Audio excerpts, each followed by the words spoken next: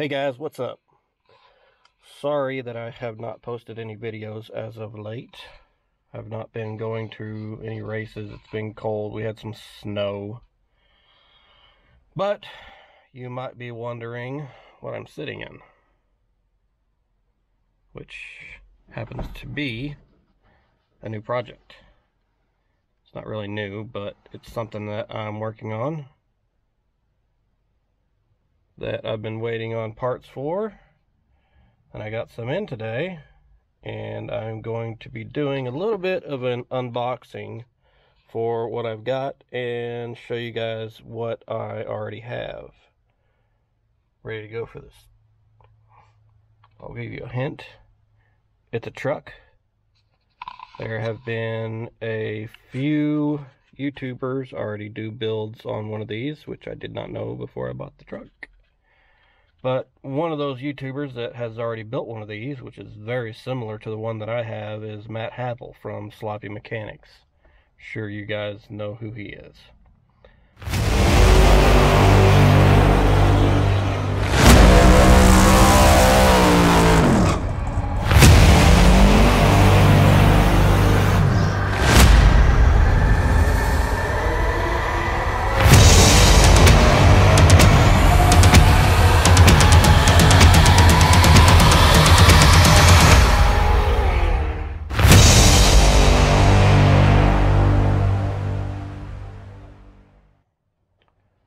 This is it.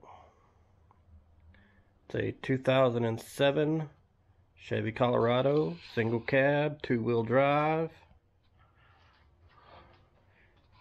You might be able to see that the fuel filler neck is hanging down there. I'm about ready to pull the bed off, pull the fuel tank out, do a little bit more work in the back end. I have got boxes of all brand new headlights, tail lights, third brake light, all ready to go. Inside of the truck, I've already purchased, let me get my phone, my flashlight, a driver's side seat that was in pretty good shape. Got rid of the rips and tears that were in the other seat. Not sure how long these seats are going to last, but they're in here for now. Dash is all bone stock. Not done anything to it. I've not really touched the truck other than just a couple of things. You can see that I took the interior out already. Got rid of the disgusting floor liner that was in it. It didn't have carpet. It was a work truck, so it had one of those little rubber mats inside. It's gone. I actually washed the interior, got it all cleaned up. It's actually pretty nice. Headliner's nice. Took the cloth off of the visors because they were pretty disgusting. The outside of the truck is actually in really good shape. It's got a couple little dents in it. It's got one little spot right here where I guess some water may have gotten into the rocker. But other than that, it's for a work truck, it's in pretty good shape. It's got some dents right here in the bed, and something got into it right here. But no big deal. Somebody hit the bumper, but that's coming off anyway. Tailgate and everything's in pretty good shape. Like I said, I've got using it for storage at the moment in the back of it because I'm not doing anything back there. But let's move up to the front and I'll show you a little bit of what I've already done. And you can see that that is not the motor that came in this vehicle. I've got a 5.3. It's pretty nasty. Might not be the one staying in it, but it's the one I'm using for mock-up right now. I've already got the current performance motor mounts set up and put on there. I've got the factory mounts cut so they will clear, for the most part, clear the exhaust, which I'm still working on how I'm going to run it. There's the other side, a whole lot more room.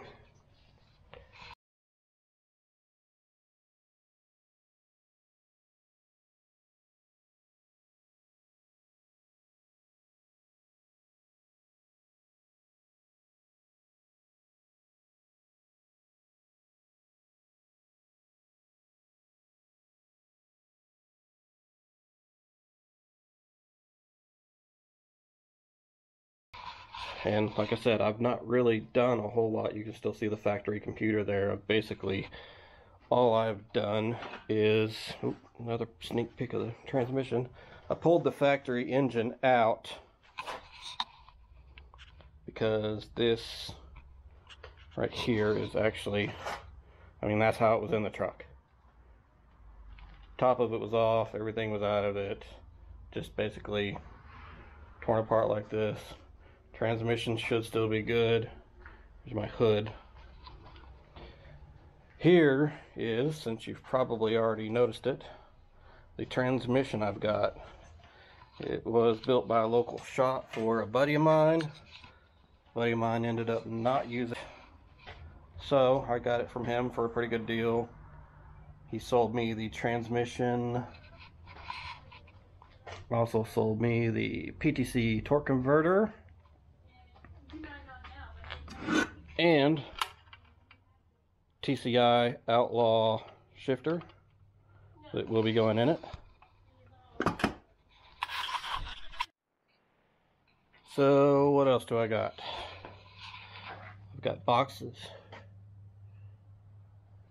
Might be able to guess what that box is, seeing of the size of it and that it says ICT billet on it. More boxes. Big Jegs box. Also got a couple of, yeah, I told you, my garage is disgusting. Header, or not headers, but exhaust manifolds there that probably won't get used. I'm probably going to find some factory truck manifolds. And this box. I'll be opening all these boxes in this video so you guys can see what we've ordered so far. This one right here, you might be able to see. Terminator X. So we're going to be running Holley on this. Alright, so here we go with box number one. Using my little eBay listing booth here to give us a little bit more light.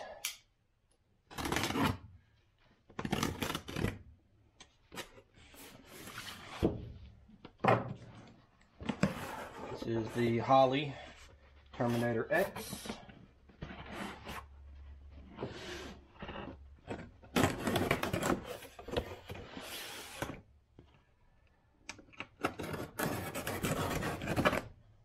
How many of you have seen one of these setups? But this is definitely my first one.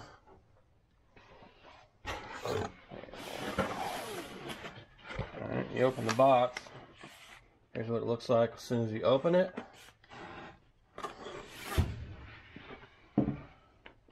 So, let's see.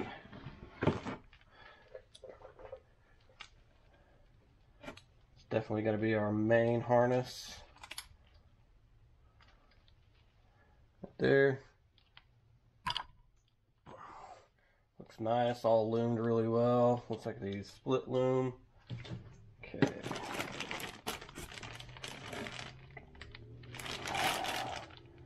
That is an injector harness.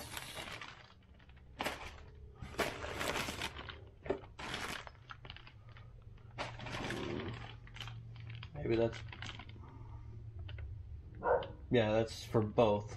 So that's both injector harnesses, not just one. Okay, this here, that's going to be the power harness for the main power. You can see the power wires in there and the straps to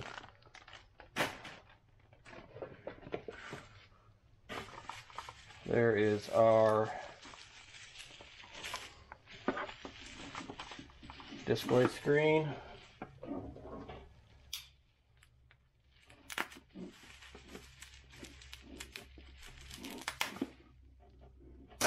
My knife's pretty dull, so it takes a bit to cut with. Got a little stylus in here. It's pretty smart. They've actually got this in here backwards, so it's not up against the display. So pop this booger out of there. There's a display. You can mount that to your dash. They supply, looks like some double-sided little tabs to mount that with. Here's a good close look at the display. It's pretty nice, little handheld. I've actually had a Phytech setup on my old Vega that I had. I had a 73 Vega that I put a Phytech fuel injection system on, and it had a handheld very similar to it, little display, but it had plugs, and something I didn't like was the plugs, because I always felt like it was going to come unplugged, and I wasn't going to have my readings and stuff, so I wasn't going to see the information that I needed to see, and that kind of always worried me. So I'm glad that that's made on there and not, you don't unplug it. Here is the O2 sensor that they supply you with. It's just a Bosch O2 sensor, wideband. Not sure what this is. Looks like that's maybe, yeah, that's a plug for that. Guess an adapter plug maybe, I'm not sure. Another piece of wiring. I believe this is for the inputs and outputs, would be my guess. So you can wire up different accessories as you like to it. That right there looks like it's going to be O2 bung to weld on to put the O2 sensor into the exhaust. Oh.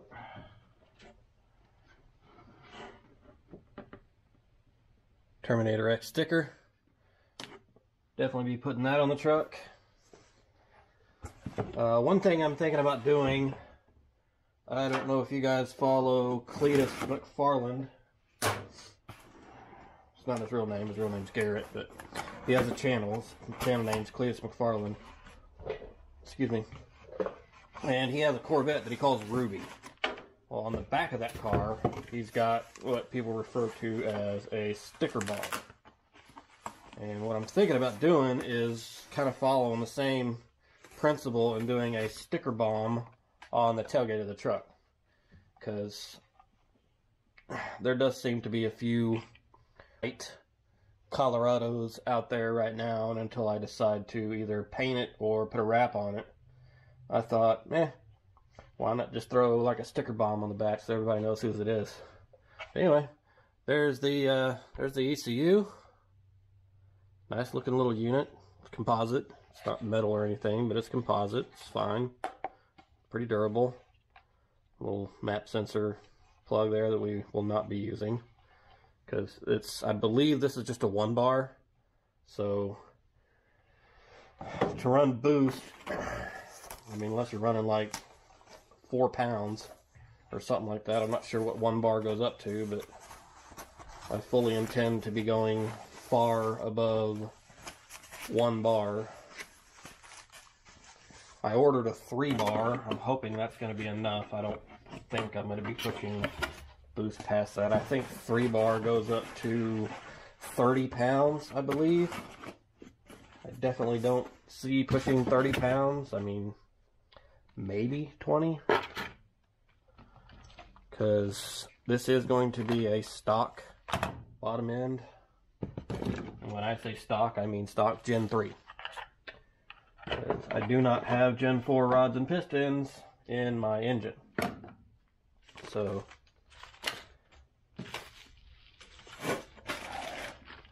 that might start out a little sketch.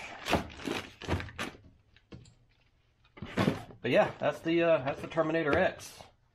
I like it. I mean, everything looks really good. I mean, it's packaged very well.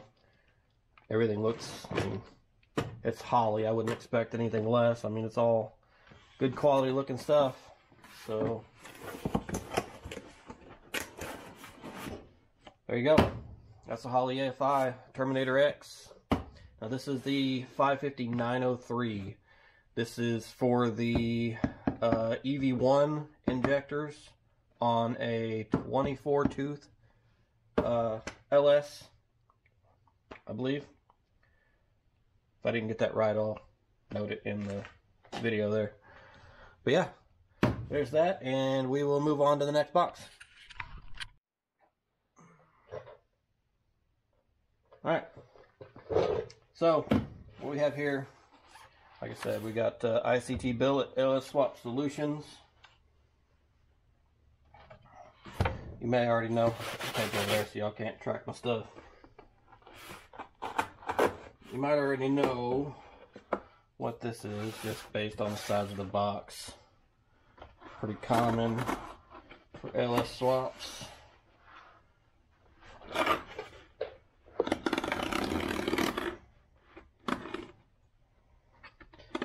Hey, I told y'all this knife was dull. But got her handled. Alright. Bam. ICT Billet. That is my valley cover plate. You can see it stamped ICT Billet there on the bottom. Nice finish. Bolts are attached in there. I'll use this with my factory gasket. Throw that dude on there and we will be golden. Knock sensor delete. Apologize for my dog barking in the background. He's kind of an asshole, but that's okay. Toss that box to the side. Set that to the side. And move on to the next package.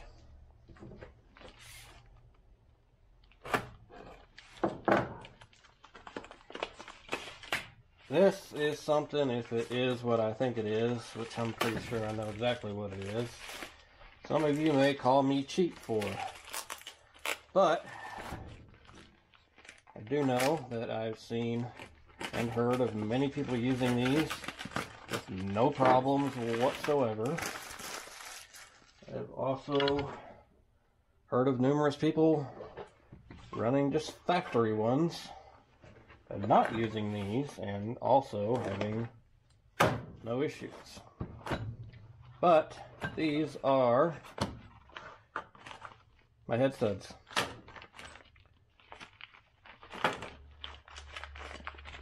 I mean, it's bolts, guys. They're made from hardened steel, just like ARP is.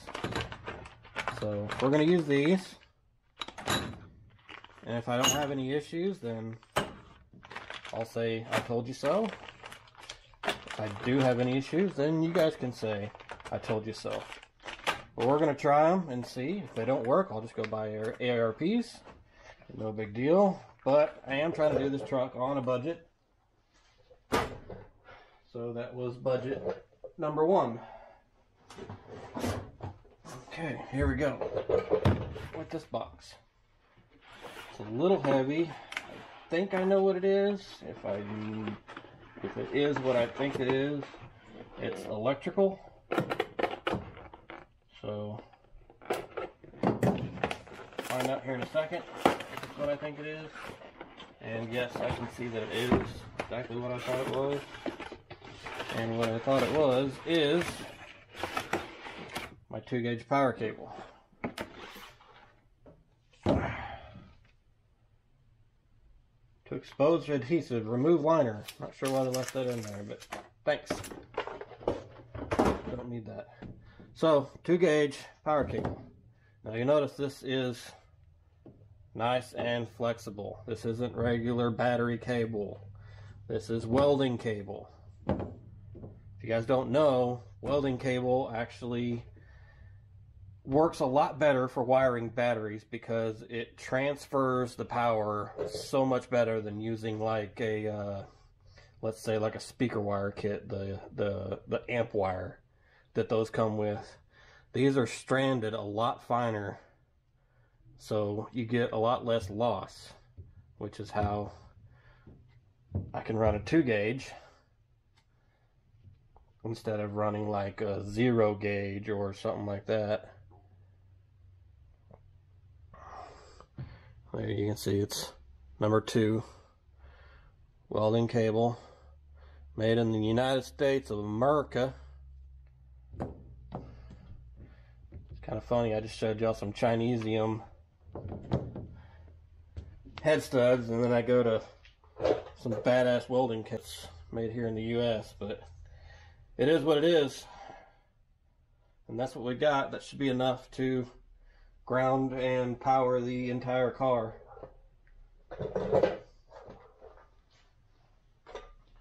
So that's what we got there. Set that down over here. Figure I'll go ahead and show you guys this, since I didn't really show it in the video before, but this is my TCI Outlaw shifter that I got from my buddy. This is set up for the TH400, which is what I'm running. It's a reverse manual valve body setup, so whenever it's in gear, I can just bam. Works nice. It's good condition. I think it's going to work out great. But yeah, I may end up swapping this cover out for one with a button on it. So possibly I can put my trans brake button there, or possibly my line lock button if I run a line lock. I may not run a line lock.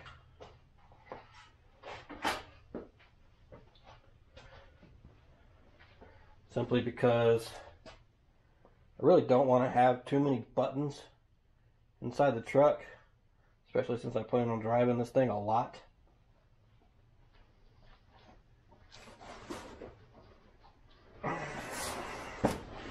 Alright, now for this Mogambo Jegs box, I'm gonna bet that this box has boxes inside of it.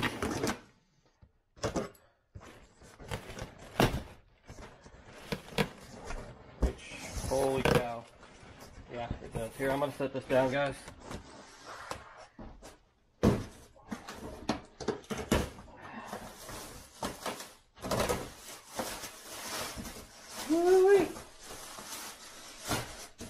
Alright, first. Oh! Almost just busted my face. That would have been awesome. So yeah, you see what we got here? We got the Atomicool remote cooler from Durell Performance. Hoping I said that right.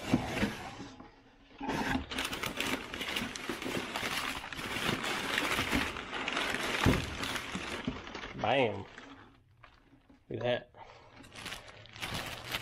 This is the Dash 8 fittings, which is what I'm running on my transmission.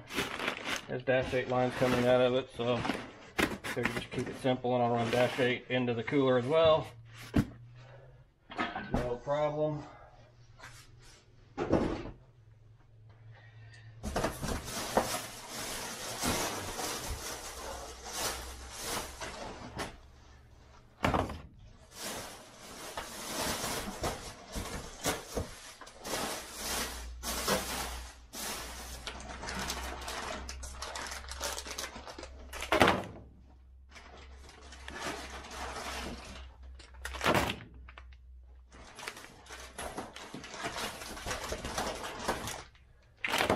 You can already see what this box is.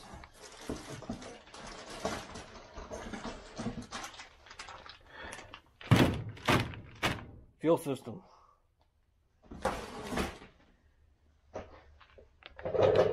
Alright, so here's what we have. I got 15 feet of Dash 8 times 2. It's probably more than what I'm going to need, but that's fine. I'm sure I'll find uses for it elsewhere. I'm sure I've got friends that may need some, but I wanted to make sure I had enough, because this is going to be uninterrupted from the engine all the way back to the fuel cell. And then I also needed some to run the transmission cooler. So I went ahead and got two of the 8 gauge, or 8 gauge, -8, and that's going to be my return. This is -10. -10. This is what is going to be my feed. So I'll run it from the fuel cell into the pump, from the pump up to the Y fitting, which will then go into a -8 into each side of the fuel rail. Speaking of the Y, here is my -10 to -8 Y fitting. -10 to 8.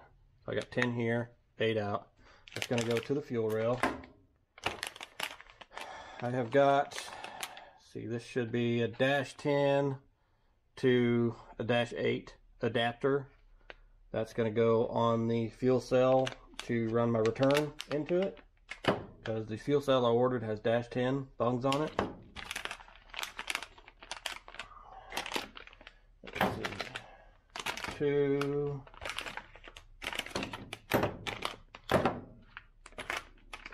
So I got 2 of these. Thought I ordered more than that. I thought I ordered 4 of these. But these are going to come from, yeah, these are from my pump. So I've got a -8 ORB or fitting there, and that goes up to a -10. So because my pump that I'm ordering has -8 inlet and outlet, and I want to make sure it feeds plenty of fuel, I bumped it up to a -10. It's not going to hurt anything. It's going to get a little bit more volume to it. And the rest of these, I believe, are all -10. That's a -8. -890. So I think those are for the fuel rails. There's another -8. Another -8. I don't remember what all I had all this planned for, but I remember that I did have everything planned out on paper. So that's a -8 straight hose end. That's a -8 straight hose end. Okay, so yeah, my order's definitely short. I didn't get any of my -10 hose ends. Everything that I got is -8. These are my 45, well, one of my 45. Yeah, there's 2 of my 45s. Those are for the transmission lines. I got one -10 to come out of the fuel cell, and then I got my -10 to run from the fuel cell to the, or excuse me, from the filter to the pump. Instead of running a line in between, I'm just going to run this, so it'll go straight from fuel cell. There'll be a little bit of a line running to the filter, and then from the filter to this, and then from this to the pump. No big deal. Piece of cake. And this is my filter. E85 stainless steel mesh filter, because I will be running corn in this truck.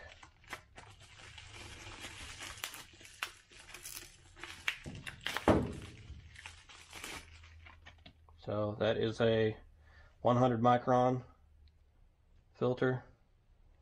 Plenty of filtration. The pump that I ordered, I'm running a MagnaFuel 7303, and it calls for a, I believe, a 75 pre-filter and a 25 post-filter. I've heard a lot of people don't run the post-filter. I've actually seen a lot of setups that don't run the post-filter.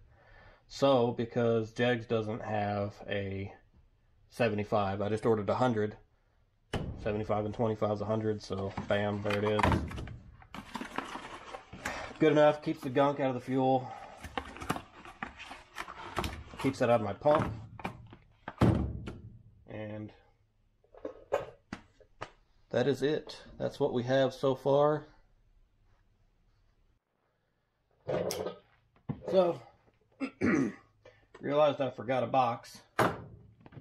So, just to finish off this video, see the name on this box, Monkey Fab Garage. They make a lot of turbo components to help install turbos, which is exactly what this piece is.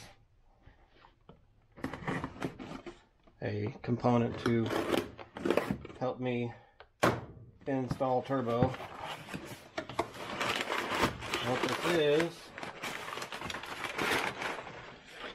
my T6 flange. Very nice piece.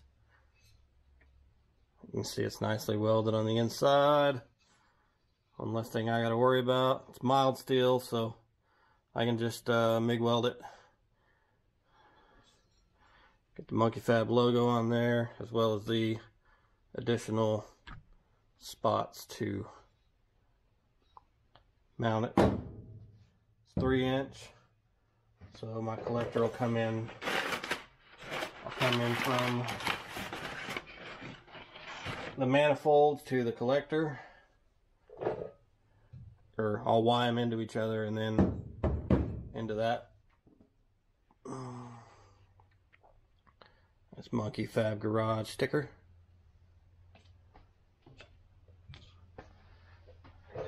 Okay, that was actually legitimately the final box this time. So there you go, guys.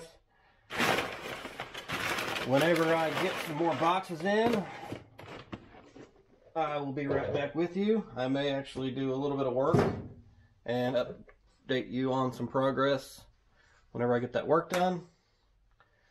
But yeah, man, that's really nice. It's not real heavy either. It's nice. But yeah, till I get some more stuff in or actually make a little bit of progress, I will see you guys next time. Thanks for watching.